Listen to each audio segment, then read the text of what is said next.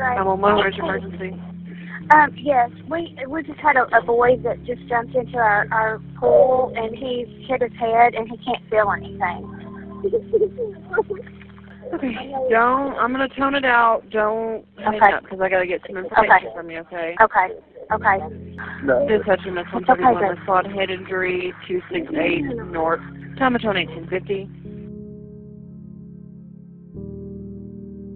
So did he jump in the shallow end? Yeah, well, it's an above ground pool, and he jumped in, yes, and hit his head.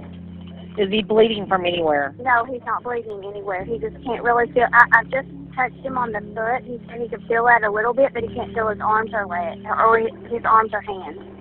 Okay. Is he breathing all right? Yeah, he's breathing. It's okay, Drake. You're okay. Is it normal?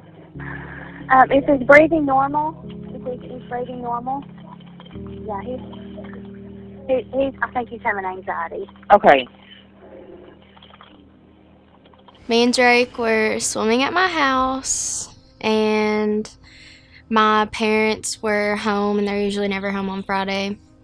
And so my mom came up to the side of the pool and was like, hey, do you want to call Clint and Amber and see if they want to go bowling or cook out? And me and Drake were like, yeah, that'd be fun.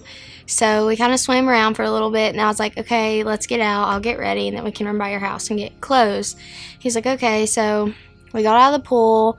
My mom started to call Amber, and I hand Drake a towel.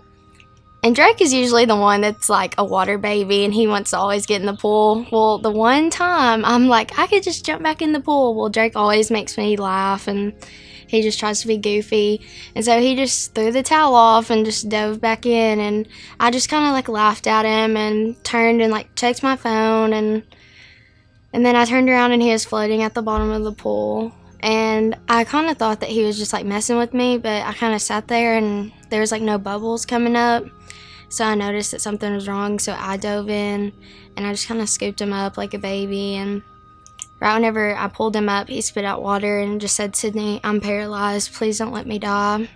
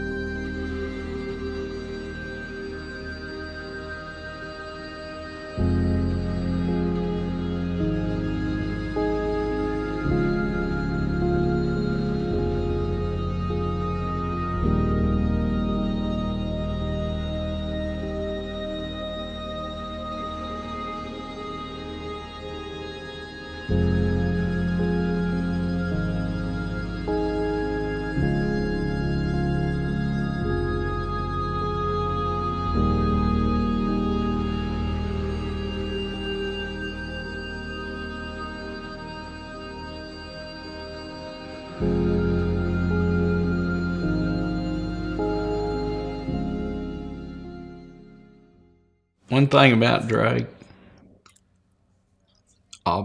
long before this, you know, no matter where you are, when you'd see him, he'd come and hug you. That's just Drake. That's just the way he is. He's always been like that. You know, it didn't matter where you were at. He'd come and hug you. And he's just that type of kid, you know. He is really, not saying it for this, but he is really a good kid. Drake, I would say, is pretty much just a all-American kid, you know.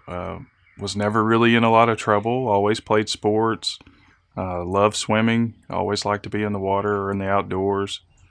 I would just say a small town American kid, you know, just a good boy, a good son. I had a class with him, and we always kind of flirted back and forth, but I never really thought of, like, going out with him, but I asked him to prom, and that's whenever it all kind of came together. So we went to prom, had fun, and then we started dating.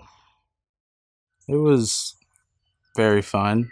I feel like it was always Ty and Drake doing something. We never were the brothers that fought or anything like that. We're pretty much best friends. Anytime we were doing anything, it was Drake by my side or I'm right by Drake's side. We were just running around and being little hooligans and just doing kid stuff. He was always a fighter. He was always quiet, but yet he had the determination that whenever he started something, he was going to finish it. I think it's awesome. Because every one of them have a different personality. It's a handful to have them all at once. It's tough. But we loved them all dearly. Yeah. They're awesome. They're all awesome. Having our kids was great, but grandkids, that's why they're called grand. They're special. He liked to clown around a lot. I've got some old home movies of him, and I didn't really remember that until I went back and looked at those movies. But he was always the one who was loving.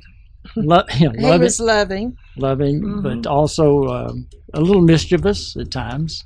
Trying to get attention because he had a bigger brother, and we had a lot of grandchildren. So for him to get attention, he had to do some little quirky things once in a while.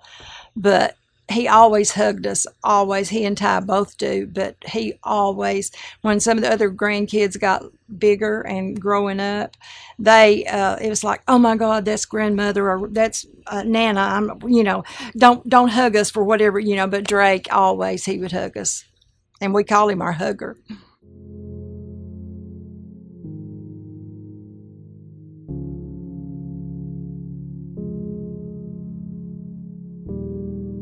Me and Drake were swimming at my house, and my parents were home, and they're usually never home on Friday.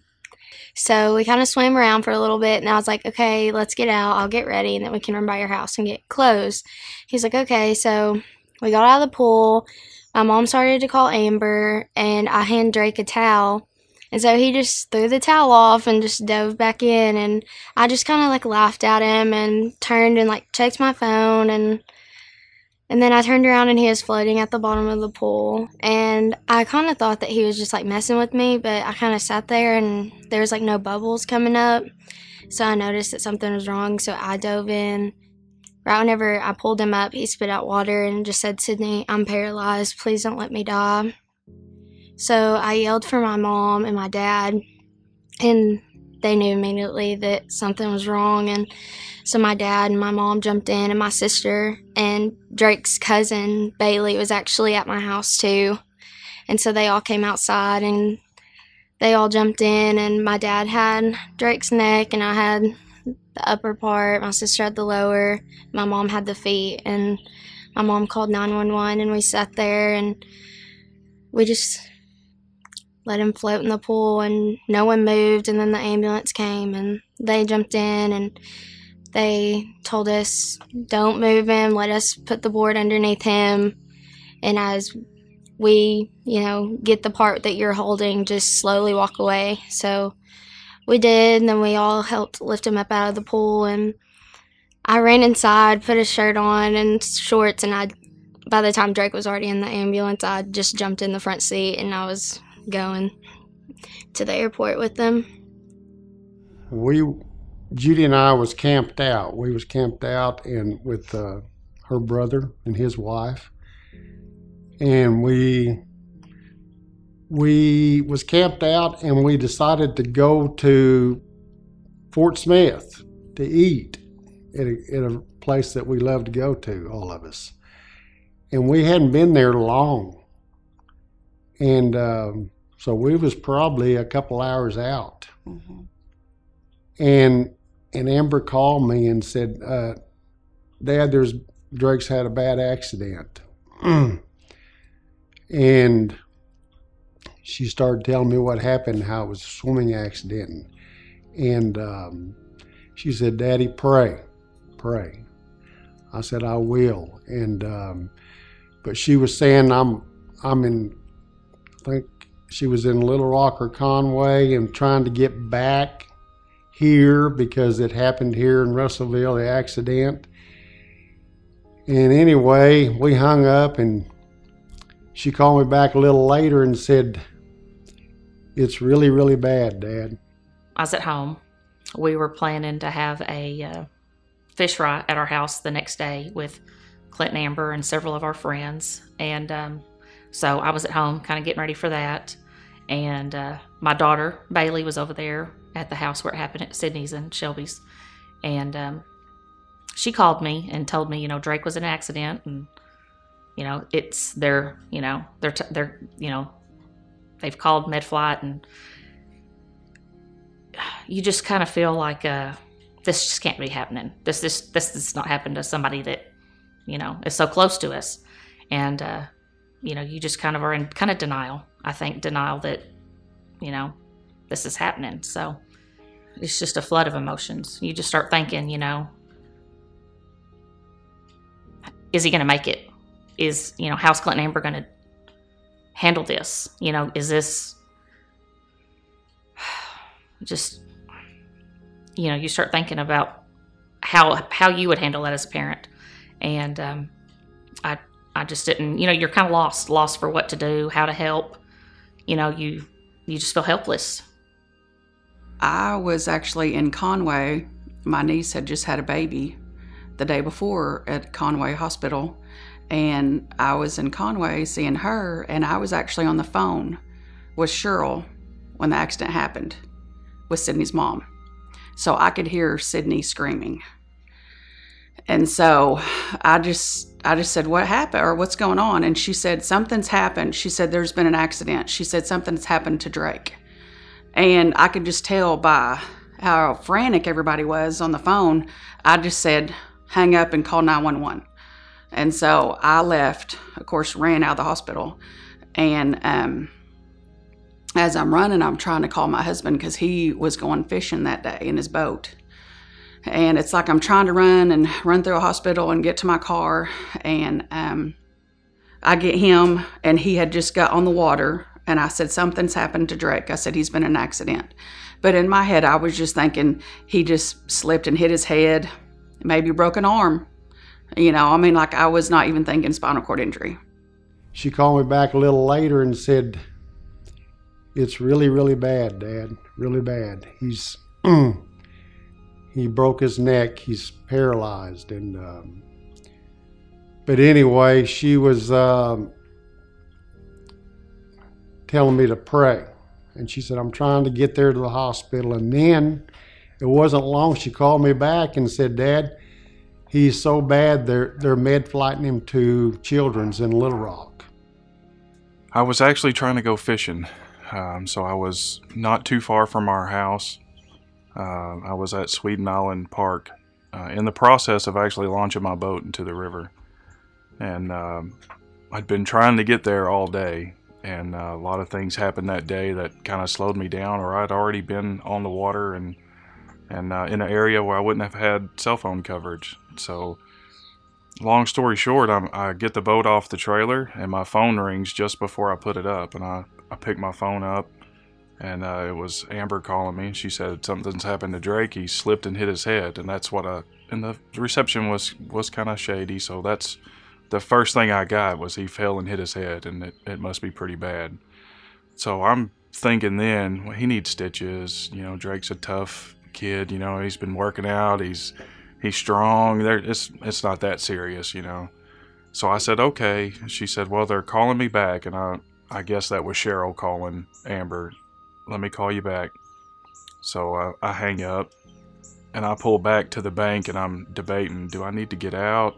How serious is this? And then I get a call right back. It's really bad. You need to get there right now. So then I kind of start panicking. Okay, well, it's just a bad cut. I still don't realize his neck, you know, that's what has happened.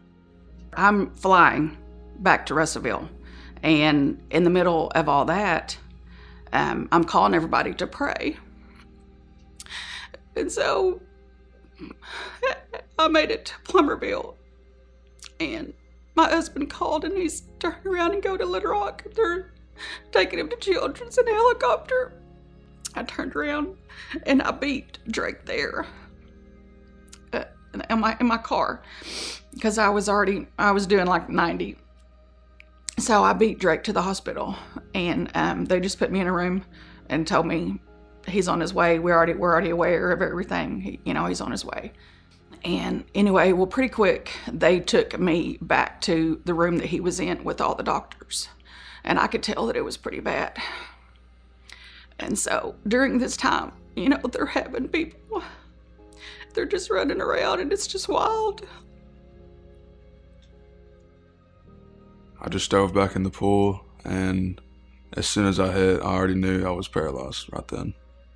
And I just knew it was game over.